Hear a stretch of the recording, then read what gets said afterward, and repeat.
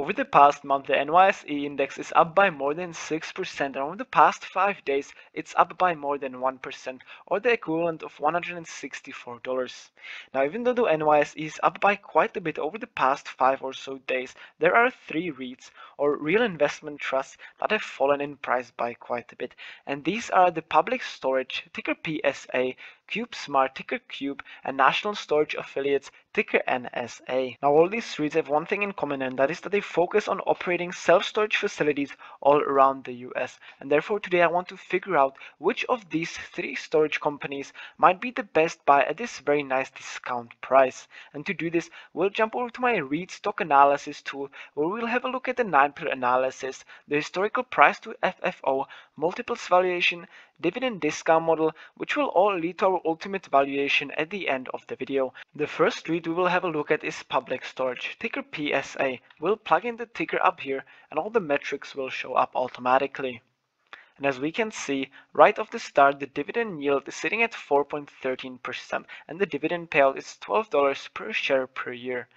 Now the payout ratio for PSA is quite high, sitting at around 90%, which would generally be quite bad, but as PSA is a REIT, they do not have to direct a large proportion of their FFO towards innovation, allowing them to utilize it as dividend payments. Now for those of you who don't know, FFO, or funds from operations, is in simple terms the equivalent of free cash flow for REITs, and therefore when evaluating REITs we use FFO instead of free cash flow. Next we can see that the analysts currently have a target price of $346 compared to the current price of $290.58. We can also see that the beta of PSA is very low, sitting at about 0.44, which means that with PSA you won't see as much volatility as you would see with the overall market.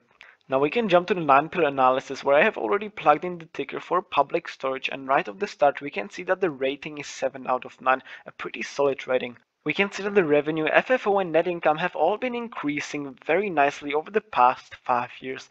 There has been consecutive dividend growth over the past 5 or so years, sitting at about 25% annually, which is very good. And the long-term liabilities over the 5-year FFO is sitting at about 0.68, which is great, meaning that historically the company has enough FFO to pay for its long-term liabilities in about 3 or so years.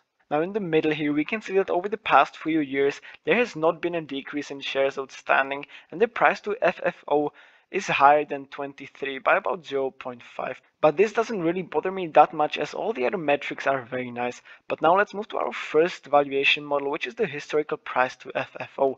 We will plug in the ticker PSA, and as we can see, all the metrics show up automatically, giving us an intrinsic value of $308.85.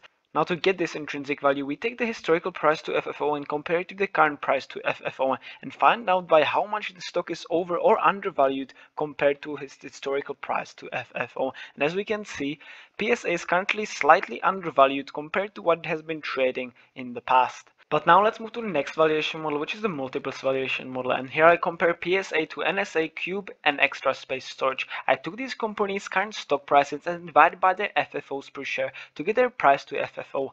I then averaged out that price to FFO and multiplied by the price to FFO of PSA to get an intrinsic value of $250.14, quite a bit lower than the current trading price by about $40. But now let's move to our final valuation model, the dividend discount model. And right away we can see that over the past 5 or so years, PSA did not raise their dividends at all. And only in 2022 they had a large raise by about 15%. And therefore over the next few years I project a growth rate of about 2.5%, and that combined with the next year's dividend and the WACC will give us an intrinsic value of $308.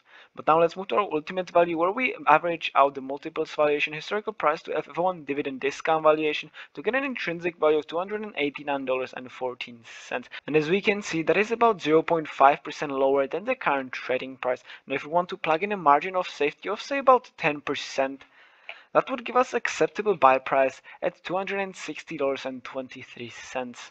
Now personally I would plug in a margin of safety of about only 5%, as PSA is one of the biggest storage companies in the world, and therefore I believe it should be trading at a slight premium. I myself am waiting for PSA to drop to about $280, and that's when I will buy some shares of this company. But now we can move to valuing National Storage Affiliates, ticker NSA. Now right away we can see that NSA has a starting dividend yield of 5.56%, which is very good. Now one thing that really bothers me here is the payout ratio, which is higher than 100% and is sitting at about 188%. Now as I said before, REITs do not have to have a low payout ratio, but a payout ratio of more than 100% basically means that the company is going into debt when paying for dividends. So that's a red flag right here. Now the institutional ownership is about 90% and the beta is sitting at 0.71, fairly close to PSA but slightly higher, but it still means that you won't see as much volatility with NSA as you would with the overall market. Now we can also see that NSA is quite smaller than PSA with a market cap of only $5.5 billion. Now we can move to the 9-pill analysis where we will plug in NSA for the ticker symbol. And right away we can see that the current rating is 8 out of 9. Revenue, FFO and net cash flow have been increasing over the past 5 years, which is great. We can also see that there has been consecutive dividend growth over the past few years, and the long-term liabilities of the 5-year FFO is sitting at 2.99, meaning that NSA could pay off their debt with their historical 5-year FFO. But now let's move to our first valuation model, which is the historical price to FFO model. And we can see we'll plug in the ticker NSA. And right away all the historical data will show up, giving us an intrinsic value of $48.57, about $10 higher than the current trading price. Now as I already explained how this model works, we will now move to the next valuation model, the multiples valuation model. And I will compare NSA to the same companies as they are all in the same sector, except I will replace NSA with PSA. And as we can see, I will take these companies' stock prices, divide by FFOs, take the average price to FFO, multiply by the price to FFO of NSA, and get an intrinsic value of $82.83, a lot higher than the current trading price. But now we can move to the next valuation model, the dividend discount model. We'll plug in the ticker NSA. And as we can see, over the past 5 or so years, NSA has been raising their dividends steadily and very well. Therefore, I do believe that over the next few years, the dividend growth rate will be at about 3% annually. And if we plug that in, we can see the intrinsic value comes out to be $112.13. As the calculated intrinsic value is quite different to the current price of NSA, and I believe that is due to the projected growth rate being quite close to the WACC of the company, we will use an alternative model which is projecting a much more realistic intrinsic value for NSA. Now we can jump to the ultimate valuation tab where we will change the dividend discount model to the alternative dividend discount model and plug in the ticker NSA.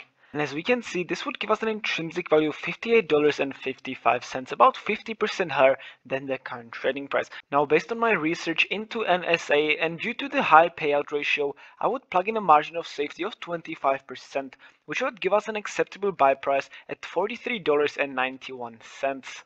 Now, even though NSA is currently trading quite lower than what its intrinsic value is, as I have pointed out before, it has a very high payout ratio of almost 200%. And as we can see through the dividend discount model, even through all this, they still raised their dividends in 2022, which to me is slightly concerning. But now let's jump to the third REIT on our list, which is CubeSmart, ticker Cube. So we'll plug that in. And right off the start, we can see that the current dividend yield is 4.24%. Very nice. The dividend payout is 1.96. And again, the payout ratio is above 100%, but it is not as high as NSA's payout ratio. The analysts currently project a price of $52.43, about $7 higher than the current trading price. And the beta of the company is sitting at 0.55, which is the lowest beta out of the 3 companies we are evaluating today. Now to the right here we can see that Cube is a mid-sized company sitting between NSA and PSA with a market cap of $10.2 billion. Now we can jump to the 9-pill analysis where I have already plugged in the ticker, and right off the start we can see that the current rating is 7 out of 9. We can see that revenue, FFO and net income have all been increasing over the past 5 years, and the 5-year profit margin is almost 70%.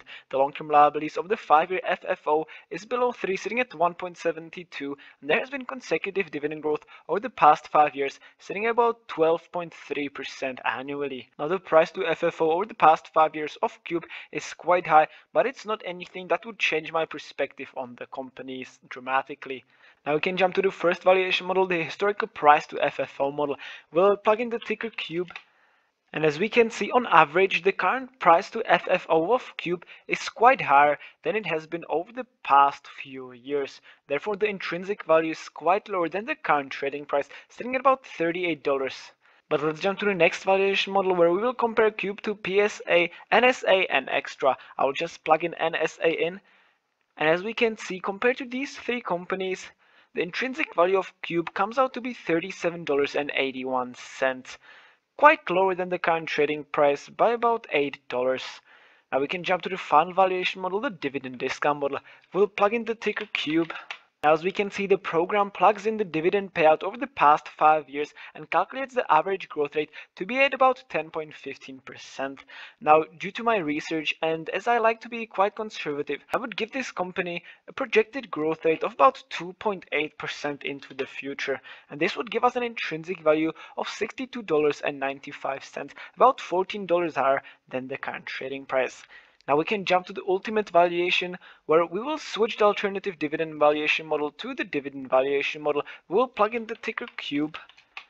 And right away we can see that the intrinsic value comes out to be $46.29, only $1 higher than the current trading price, or 2%. Now for Cube, I will plug in a margin of safety of 18%, and as we can see, that will give me an acceptable buy price at $37.97. Now as can be seen, through the three valuations we did, NSA came out with the highest intrinsic value compared to its current trading price. Nevertheless, they still have a very high payout ratio, and therefore I would be more cautious with NSA than any other company we have covered in today's video. Now, if you are planning to buy any of these companies, I would highly encourage you to do your own research and base your purchase on your wanted return to risk ratio. With that said, if you want to download these fully automatic spreadsheets for your own personal use, they can be accessed at my Patreon at the link in the description. If you liked the video, make sure to like it and consider subscribing if you want to see more valuations like this.